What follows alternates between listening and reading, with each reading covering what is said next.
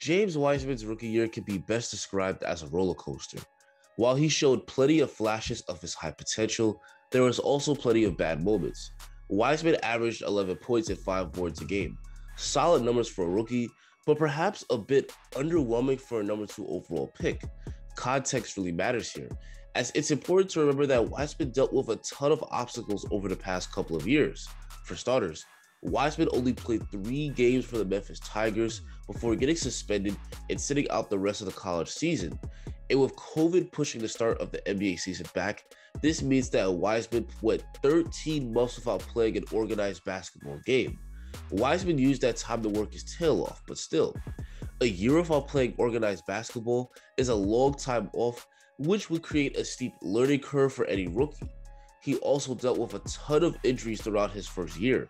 He missed all of preseason due to health and safety protocols.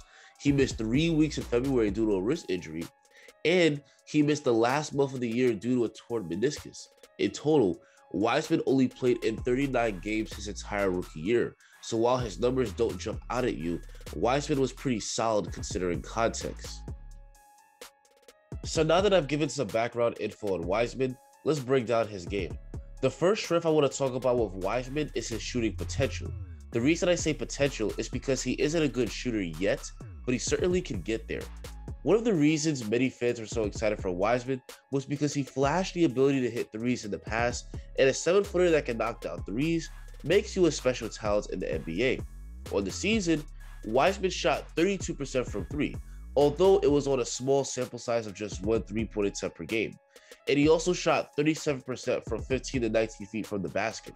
So while Wiseman is capable of hitting open jumpers from mid-range and 3-point range, he isn't good at either just yet. He also needs to get better as a free throw shooter, as he only shot 63% from the free throw line. Wiseman does have good mechanics and a smooth-looking release, so he probably can become a good shooter in time, but this will require patience. He's not a legit stretch 5 as of now, but with a few more off seasons to work on his game, he probably can become a big man that can space the floor with his shooting. The next area I want to talk about is Wiseman's potential as an isolation scorer. This is another area where Wiseman showed flashes, but wasn't particularly good. When facing up, Wiseman showed the ability to hit jumpers over defenders, and when posting up, he could score over them with hook shots. But this definitely is not a strength in his game yet. On post-ups, Wiseman only scored 0.71 points per play and had a field goal percentage of just 41% on his post-ups, which is pretty bad.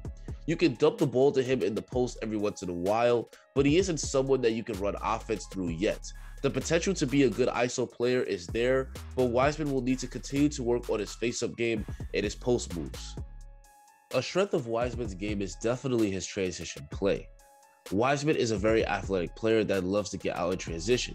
The Warriors rank 3rd in the league in fast break points per game and ranks 5th in pace, so Wiseman benefited greatly from playing an up-tempo offense. Wiseman is great at getting out on the break for lobs and dunks, and he's even shown the ability to lead the break and take it all the way to the rim himself or pass it to an open teammate. Probably Wiseman's biggest strength is his finishing around the rim. Thanks to his elite size and athleticism, Wiseman is an amazing finisher. On the season, Wiseman shot 74% within 5 feet of the basket, which is very good. He's particularly good at finishing as the roll man out of the pick and roll. Unfortunately, the Warriors didn't run a ton of pick and rolls this year, as they ranked 27th in the league in pick and roll frequency. In order to get Wiseman more involved in the offense, Kerr should run more pick and roll plays to get him some easy baskets. So as we can see, Wiseman was largely a mixed bag on offense. Defensively, Wiseman was also a mess. He's a pretty good shot blocker. He averaged a block a game and 1.6 blocks per 36 minutes. He's 7 feet tall with a 7'6" wingspan, so it's pretty easy for him to block the shots of driving players. The main issue with Wiseman on defense is that he's so foul prone. He averaged 3 fouls per game and an astounding 5 fouls per 36 minutes. Too often, Wiseman will go for the block instead of staying on his feet, which led to him sending guys to the line.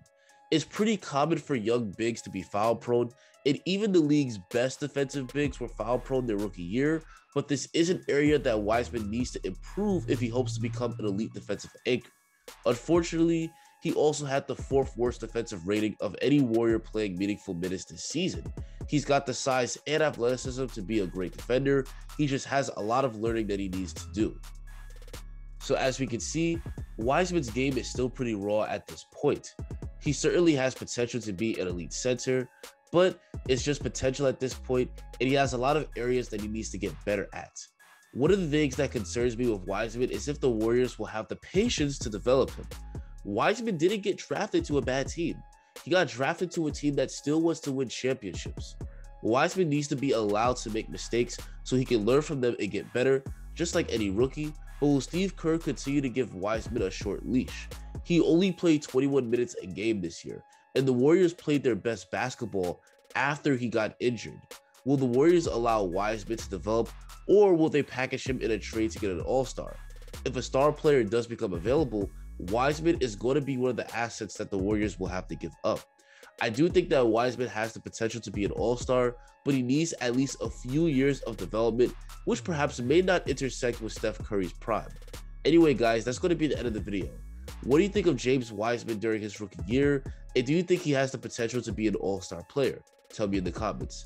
Make sure to like the video and subscribe if you enjoyed it, and have a great rest of your day.